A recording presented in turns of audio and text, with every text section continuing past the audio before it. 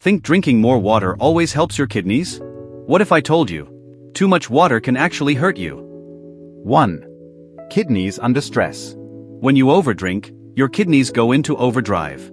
They work non-stop to push out the excess water, and that pressure can strain them over time. 2. Diluted blood. Too much water dilutes your blood. Sodium levels drop. This is called hyponatremia, and it can lead to headaches, nausea, confusion, even seizures in extreme cases. 3. Electrolyte loss. Drinking excessively can flush out essential minerals like sodium and potassium. Your body becomes imbalanced, making you feel weak, dizzy, and tired. 4. Sleep disturbance. And yes, too much water means constant urination, including at night.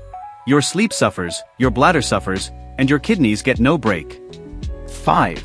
Safe intake. So what's safe?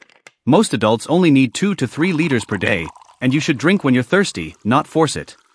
Water is great, but balance is everything. Please subscribe, like, share and comment for more simple health tips that protect your kidneys.